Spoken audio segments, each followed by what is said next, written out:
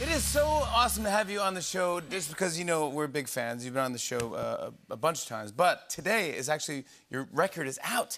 It's out. The odds. Thank you.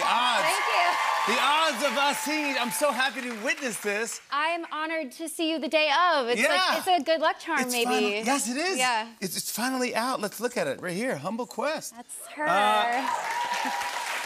All right, I want to talk about the title. I want to talk about the photo. What's the photo? How'd you decide on this cover?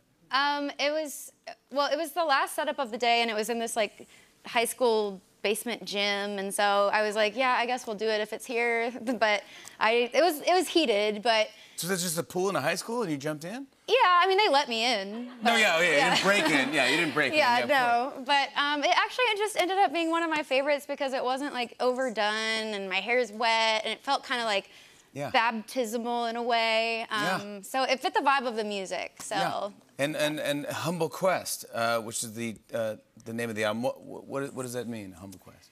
Well, I feel like the last 2 years were probably humbling for all humans, just not having jobs or just not having a purpose. And I had my son at the very beginning of the pandemic, so that cut me down a little bit too. I had kind of a rough like delivery, and so yeah, having my son and then having touring canceled for 2 years was just like, I'm celebrating my baby, but I can't like share him with anybody because we're quarantining, and then I couldn't tour. So it was just like a really grounding experience, learning that like I love what I do. I've been doing music since I was 10, but I put so much of my worth in it. And I think the last 2 years taught me that like I can love what I do, but I don't have to do it to feel loved.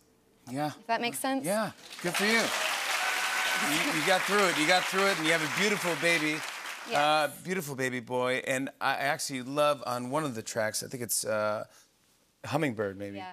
You have, he says mama. Yeah. At the beginning, it's very cute, it's awesome. I actually wrote Hummingbird the day I found out I was having my son, back in 2019, and then the pandemic hit, I had him, and then by the time I was recording this record, my son was starting to talk, and so I got a little iPhone voice recording of him saying mama, and so Greg Kirsten, my producer, put it at the top of that song. So it's actually the only feature on the record is my son.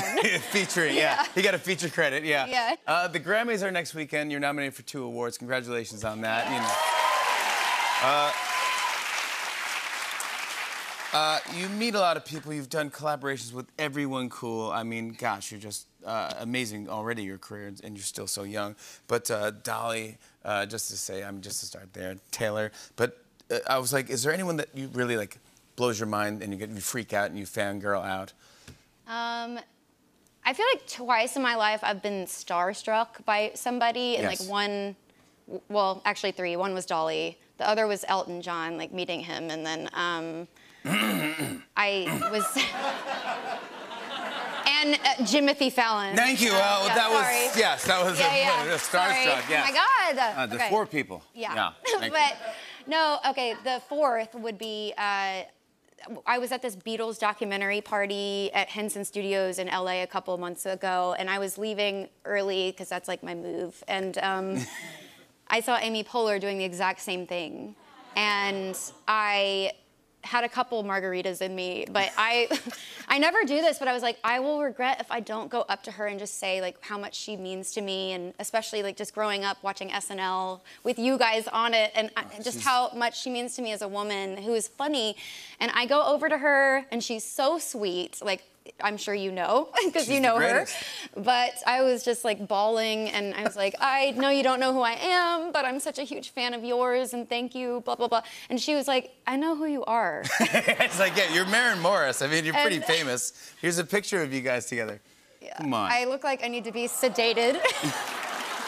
Amy is the best. Yeah, she is. She's a good one. Someone sedate this girl that is bothering Amy Poehler. No. Yeah, I have tears in my eyes of the photo. Good. Humble Quest, congrats. It's record day. I'm so happy it's out. Everyone download it, whatever you got to do. Buy this album. And you're actually going on tour this summer.